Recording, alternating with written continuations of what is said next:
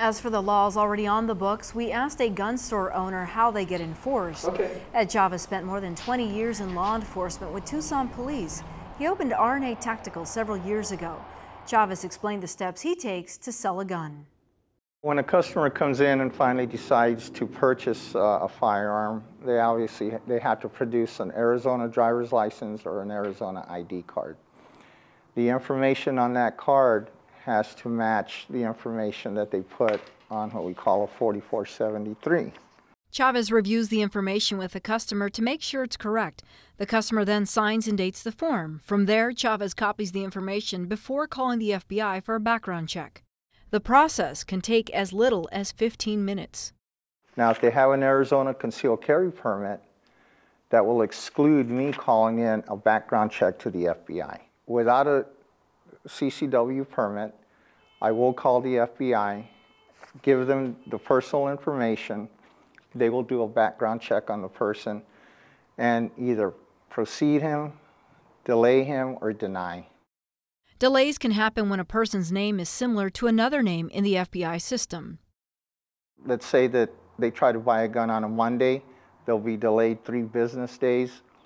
On that 4th day, they can come in and pick up their firearm, even if I haven't heard from the FBI background check. You can just move forward? I can just move forward, all right? And they will tell you that on the phone.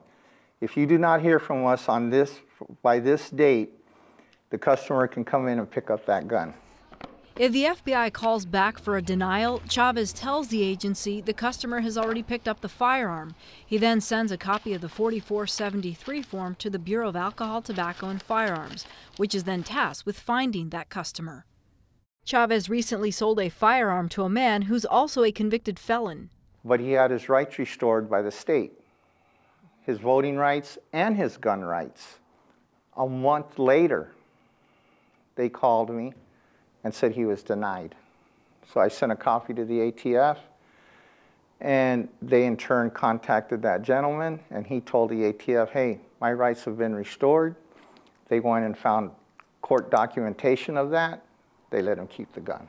I don't have any extra mags for that gun. The federal government does not care that the state has given you your rights back. So if you call in a background check, the FBI is going to deny that person. So what a lot of people do is they'll take their Arizona concealed carry permit class, get their permit, that way there's no call-in for a background check. And they skip or avoid that portion of it, which is totally legal.